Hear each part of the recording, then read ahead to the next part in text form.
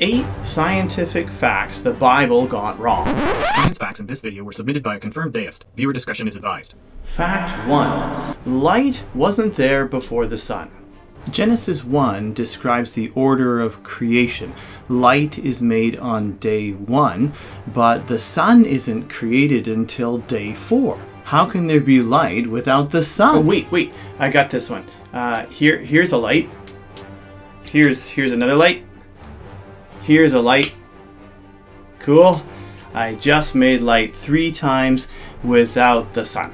Good point. To say that the omnipotent God was capable of making the entire universe, but somehow couldn't make light without the sun is a bit presumptuous. But if you don't like James's answer, hey, just remember, even the Big Bang Theory doesn't start with the sun on day 1. It just starts with a huge explosion of matter and energy, or light.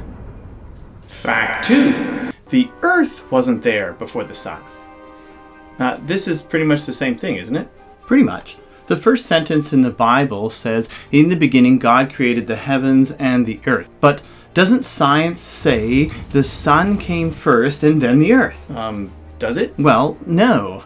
Some scientists might say the sun came first, but that is not science. Science starts with observation. And none of those scientists were there at the beginning of time to observe anything. No. In fact, astronomers have never witnessed star formation, so all they can do is tell a cosmological story that may be different from the Bible. But that's not a fact, it's just a story. Fact 3. Adam and Eve didn't exist. Wait a second, how does he know that? Good point. We have a historical record, namely Genesis, which identifies the first 2 people. Adam, which simply means man, and Eve, which simply means life. It is a scientific fact that the human race is propagated by a man and a woman. It's basic biology. As Aristotle put it 2,350 years ago, man begets man. Fact 4. Insects have 6 legs, not 4 legs. Oh, what? Yeah, okay, I think this comes from Exodus 11:20. All flying insects that walk on all 4s are to be regarded as unclean by you. Just to clarify, the modern taxonomy of insects having 6 legs didn't exist back then. And it's not like Moses did not know how to count legs on bugs. So why does this passage say insects with 4 legs? The next verse tells us why. There are, however, some flying insects that walk on all 4s that you may eat, those that have jointed legs for hopping on the ground. Of these you may eat any kind of locust, katydid, cricket, or grasshopper. Grasshoppers walk around on their front 4 legs, and they only use their hind legs to jump. So the Bible was just being very specific about the bugs you can eat. It wasn't trying to teach you about biology of bugs. Fact 5. The value of pi isn't 3.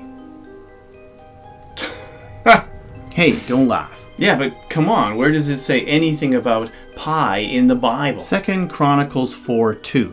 He made the sea of cast metal, circular in shape, measuring 10 cubits from rim to rim and 5 cubits high.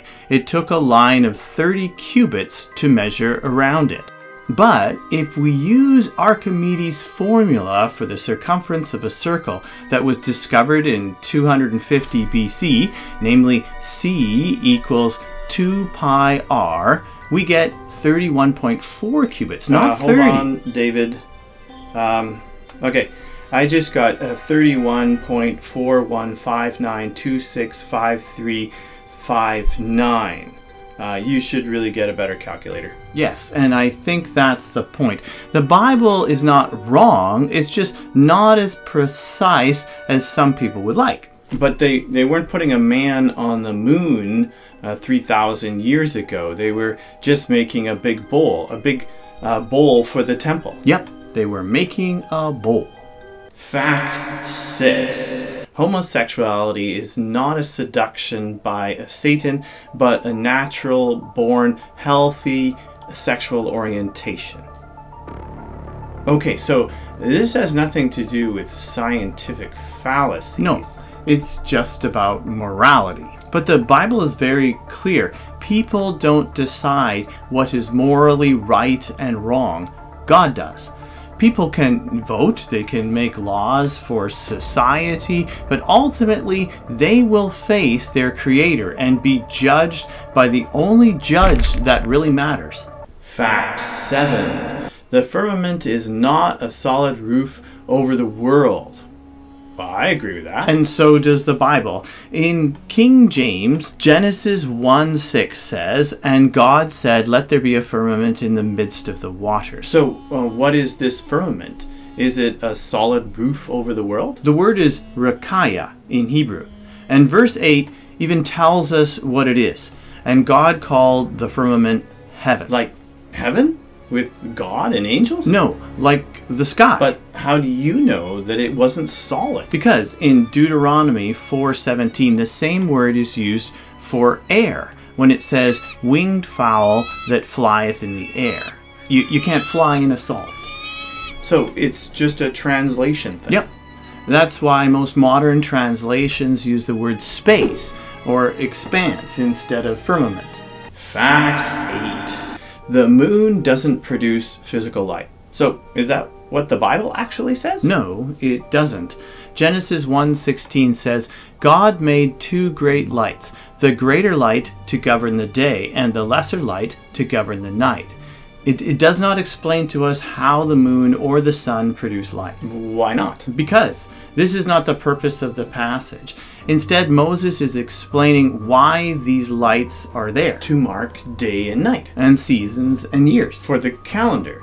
So is this the only purpose of the moon and the sun? No, it's just the one that Moses explains in this passage. Similarly, the expression, moon will not give its light, in Mark 13:24, is not written to teach us about how the moon produces light. It just means that it will go dark. Yeah, that's right. After all, the sun doesn't actually rise or set, does it? The earth rotates, but we still say rise and set anyways. It's a euphemism. Good word. So that's it. Those were all of the objections, the facts that the Bible got wrong that our viewer provided for us. Yes, but he ends off the list with a little conclusion.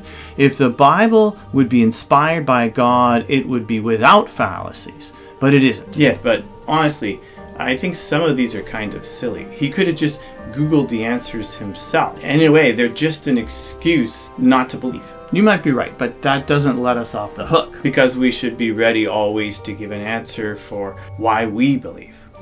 Hi, I'm David. Hi, I'm James.